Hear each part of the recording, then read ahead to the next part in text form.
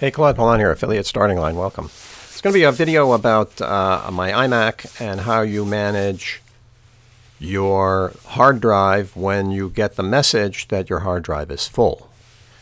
I got a message that my hard drive is full, my machine was running slow, and I had to figure out what to do. So I did some basic diagnostics, but then I went into the Genius bar at the Mac store, and this is how you work through your problem. First thing you want to do is come over to your hard drive and right-click it and get some info.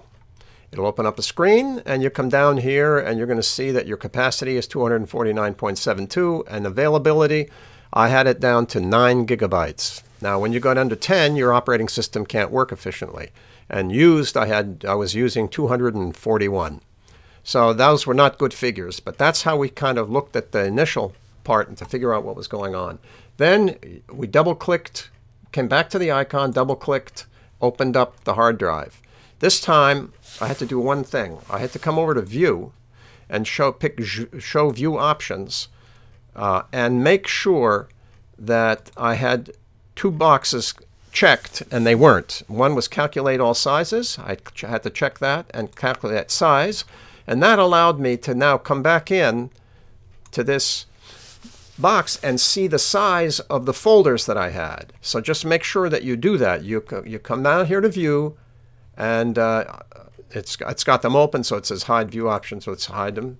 Come down to View, Show View Options. It'll open them up, and you'll see, make sure that your size box and your Calculate All Sizes are checked. That allowed this data to appear here. This gave me the size of these folders. On the large folders, they didn't appear right away. It took time for it to calculate it. So you may have to wait 3 or 4 minutes for all of these numbers to show up.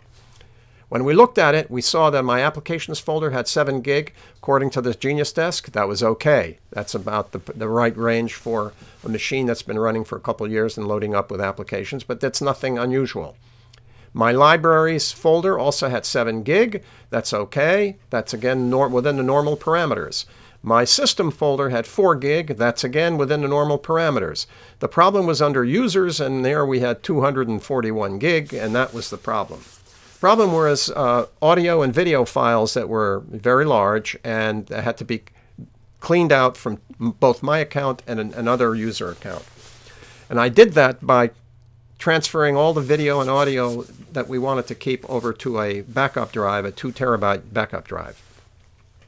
Now, that was diagnosing the problem, and there were a couple of other utilities that were used to help us out and figure out where things, how things were operating. So if we go into Applications, we're going to go down to the Utilities folder, and under Application, you can do the same thing.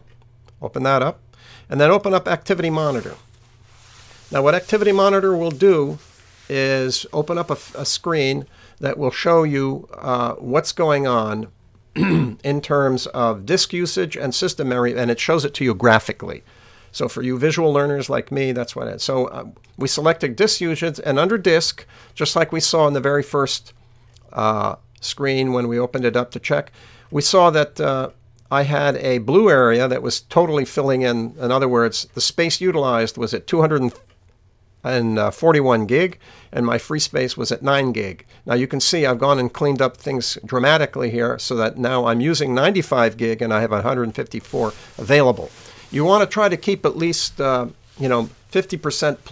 or 40% availability on your drive at most of the time if you want to keep optimum speed. So anyway, that's what that showed. System memory, I went down here and it showed me that I had 1 gigabyte of RAM and how it was being parsed out and used.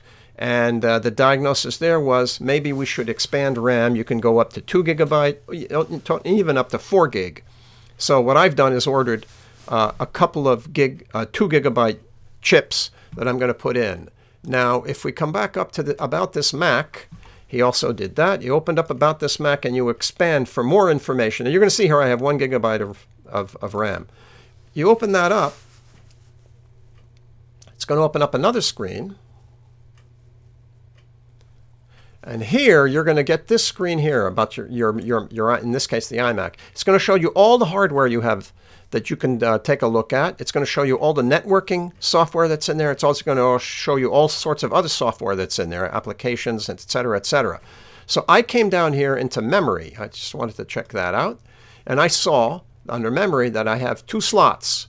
One's got a 1 gigabyte chip in it and the other one's empty. So when I get my 2 new chips, I'm going to put 2 gigabyte chip into this slot and another 2 gigabyte chip into that slot, and that'll speed up my machine dramatically.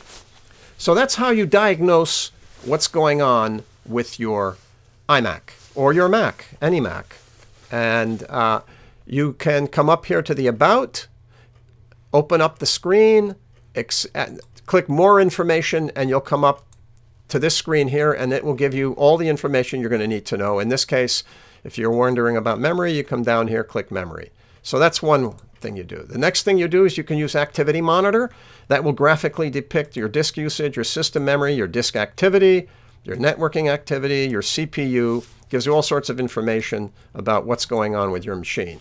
That's a great utility to use.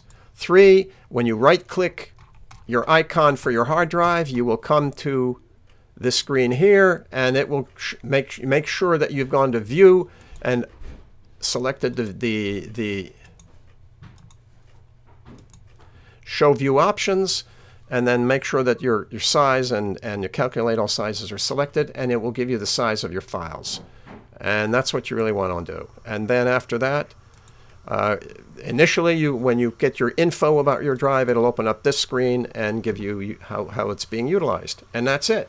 So that's how you diagnose what's going on. I hope this video has been helpful. This is Claude Pelanne at Affiliate Starting Line. Stay with it, stay well, and we'll talk to you soon.